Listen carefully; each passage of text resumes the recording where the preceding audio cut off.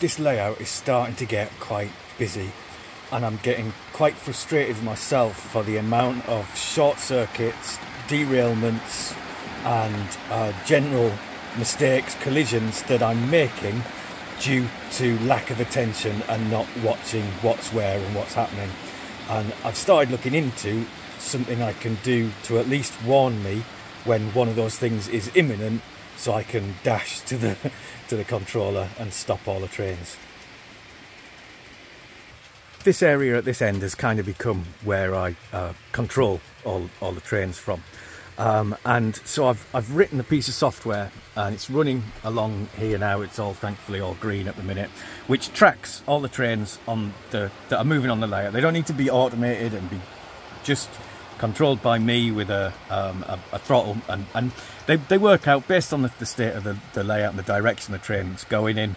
They work out if there's any danger ahead in the next 2 blocks, just like a signalling system really. At the minute everything's green, but if, for example, I turn a set of points here against the anti-clockwise train that's just making its way around here, so it's about to enter the block down here, I suspect. There we go. What's happening now is I'm getting a caution warning. This isn't related to the signal mass logic or anything like that, but I'm getting a caution warning that there's something bad going to happen in a few blocks time. And as it enters, there we go, as it enters the next block, if I can remember which throttle it's on, there is a red signal down there as well. So if I stop this train, come back up here, it's still telling me there's danger because nothing's happened. But then if I come over here and turn this turnout back, all of my alerts disappear. It tells me that I'm good to go again, and I can get on with driving the train and avoid the potential hazard that was about to strike me. All of the lower deck, which is the bit I can't see for most of the time because it's under the upper deck, has block detection on it. And it did become a bit frustrating that it seemed the only purpose of block detection was for automated trains. Okay, there's signal mass logic set up and there are signal icons on this screen, but I've really got to go out of my way to be able to spot them. The signals are kind of way down behind there, which I can't see, and the signal icons here, I've really kind of got to have an eye, you know, I've got to be watching closely to see what's happening. And something that happened regularly down here, I've got the back end of a Class 91 train. Now the loco at the front of this train is a nice newfangled Hornby one that I bought a year or 2 ago, but the rest of the train I haven't got round to upgrading yet, so it's still the really old 90s Mark IV coaches and the little runty thing on the end, and these are effectively toys, and the couplings on them are absolutely terrible for all kinds of reasons. They kind of wobble, so they end up at different heights, they mount each other, cause derailments and all kinds of things that no software is going to fix. But another thing that they regularly do is they uncouple. So something that regularly happens and was really frustrating, particularly because I had block detection installed and working, was that at random points, and I wouldn't notice, this Class 91 would shed the DVT, and I've put resistive wheel sets on it as well, so it is detected, but I still wouldn't spot it until there was a massive clunk of the nice new Class 91 coming all the way around and smashing into the back of the runty old one. So again, that's something that this software should be able to detect. So I'm going to come over here, I'm going to set the 91 off. Where it is, there it is.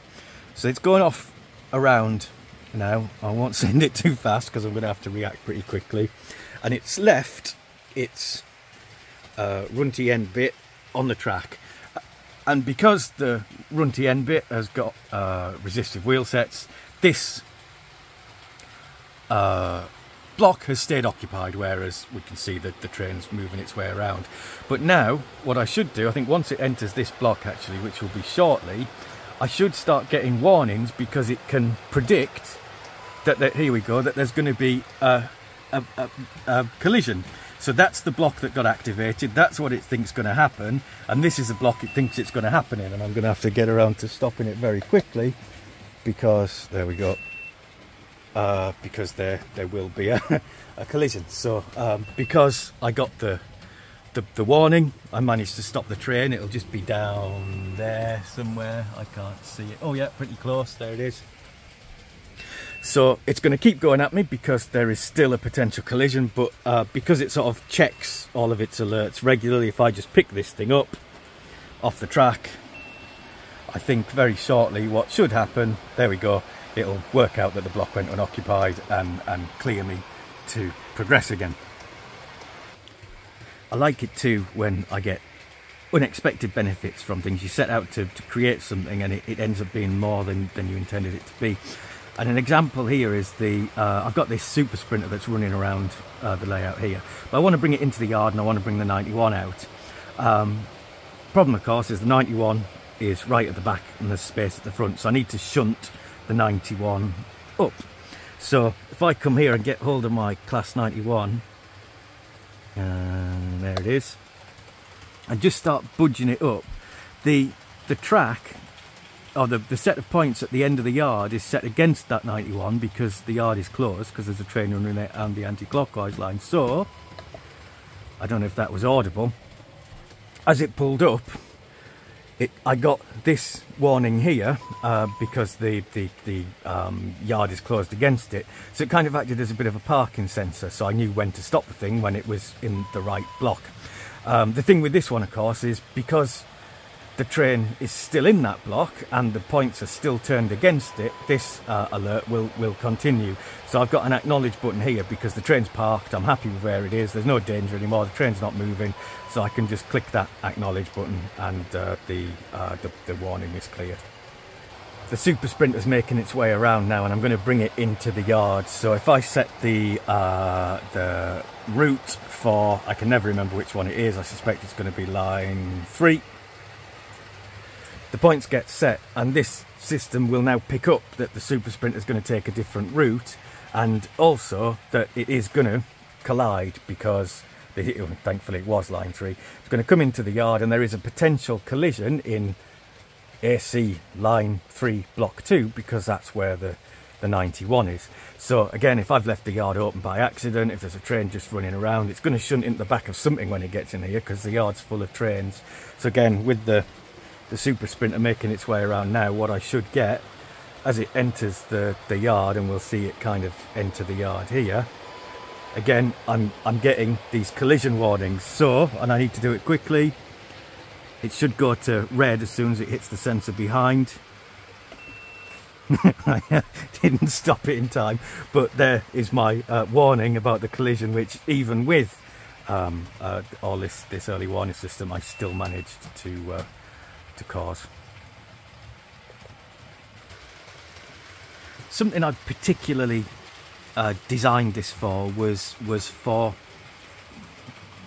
more accurate stopping at signals, I guess. And what I mean by that is I've got these two trains working their way around on the lower deck. There's the little twin pacer there and the class 91, now all recoupled, is working its way around the anti-clockwise line. But I want to take the class 91 up to the top deck, and in order to do that it's going to have to cross the clockwise line that the twin pacer's on because the incline start is the other side of that. So I've got the, for a while I've had the signal mass logic working and everything like that, and I can't do it this lap because the two of them are crossing there, but again, it's spotting the signals, and there's so many of these little signal icons around the place because it's quite a packed thing. I can't really tell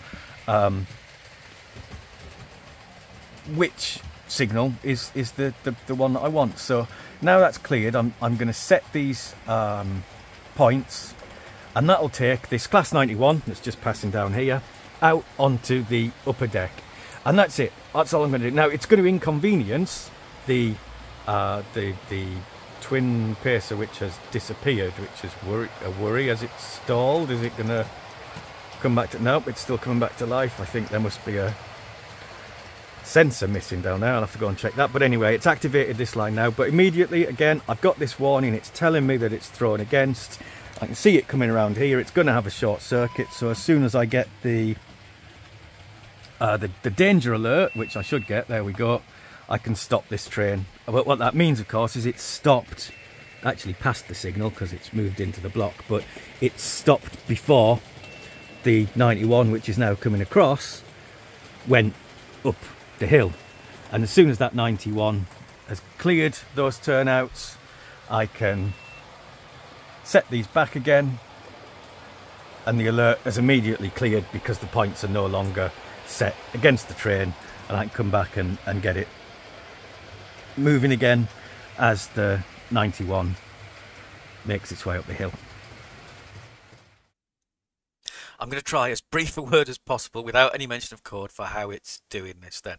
So say this is my layout, everything's just been turned on and there's a train in this line here and it's going to head off in this direction. So first thing would happen as the train starts moving, this block here becomes occupied, and the software is monitoring all the time for new blocks that become occupied. It realizes a new block has become occupied. Now the one thing you can guarantee when a train is moving and has just occupied a new block, you can almost guarantee, first of all, that the block it's come from in that instant that this block becomes occupied is still occupied, because the train's just too long to jump out of one block instantly and into another one. So we will always know, one thing we can guarantee is the block it's come from will always be occupied when the new block becomes active. So you've kind of got your start point there to determine direction. Okay, what are the blocks that are attached to this block and which ones are occupied? In this case there are 3 that are occupied, and that doesn't really matter because we don't care where it's come from, but importantly there is a route out here that is unoccupied, so we kind of guess what the route is out. And the kind of the as technical as I'll get, the way it does that is when we create these panels, we create little track segments and little sets of points and all these things, and they're all connected up together. If I right click on, say, this one, you can see it has 2 connections to an anchor point, and TO16 is on number 2, and this is very probably going to be TO16. There it is. It's a set of points. So as we draw all this all gets written to an XML file and stored on our hard drive and it tells JMRI as much as anything how everything's connected up and what the route is. But we can read that and we can use it as well. So what it generally does is as a start point, it just tries to grab a track. It knows a block has become occupied, so it tries to grab any track segment, because every track segment records which block, as do turnouts and everything else, every component record which block they are in. So it says, okay, get me every track segment in that block and just pick one at random. And then each track segment has 2 connections in it. It has a connection 1 and connection 2, because a track segment has 2 ends to it, just like a piece of track is connected to 2 other pieces of track. So it says, okay, I can start making my way through this block now. If I come to a turnout, I'll work out the live state of that turnout. We do that from the JSON server, so I can work out how I need to exit that set of points, and I'll work my way through this block until I come to a track segment that has a different block name to the one I started with, the block that's just gone live. And once I do that, I know I'm at the edge of the block. I know I've come to the end of this block, and I will compare the name of the block I've just discovered with as well as the block that's gone live, the block that I think I previously came from. Because if the block I've discovered is the same as the occupied block that I just came from, I've gone in the wrong direction, because it can't determine, it can't guess what direction to go in. So it gets to here, it says, oh, okay, I've gone in the wrong direction, so I'm going to go back through the block all the way till I find an endpoint again, and I'm going to respect the state of the turnouts. I'm going to get the live state of these turnouts, because they determine the direction the train will travel, and I will keep going through this block until I come to another track segment that has another block name. And if the block for that I've just found on the end of this track segment is unoccupied, then I can assume I'm going in the right direction, because I've worked out where the start of the block is, I've worked out the train's path through the block, and I've now found a new block at the end of that. So that's my new block. And then once you've kind of written the code that does that, you can just throw the next block in and throw the next block in, and it will work out its path through there as well. And what it does, because it's looking at the well, there's 2 things it's looking at. First of all, it's looking at the live state of these turnouts. So say if it's made its way around here, if I turn this one, this is a crossover kind of going against it. So once it's worked its way around and it's come around here, as it's gone through the blocks, it can also work out whether a turnout is turned against the direction of travel, because again, that's all in the config. So that's how it builds up its warnings and its danger signs. It says, okay, this turnout is against the train. There's going to be a short circuit here, so I will if it's 2 blocks ahead, I will issue it as a caution alert.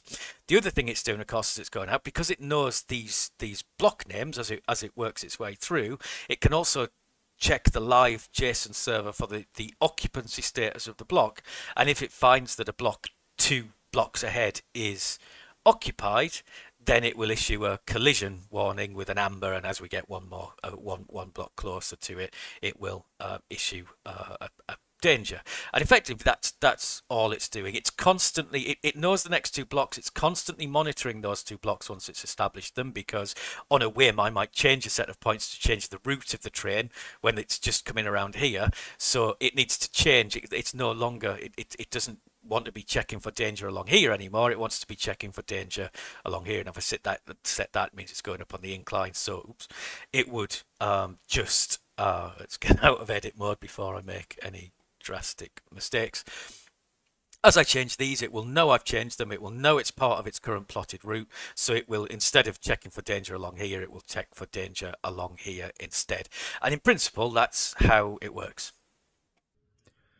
Something's happened then. This thing has evolved. This thing has become different to what I originally intended it to be.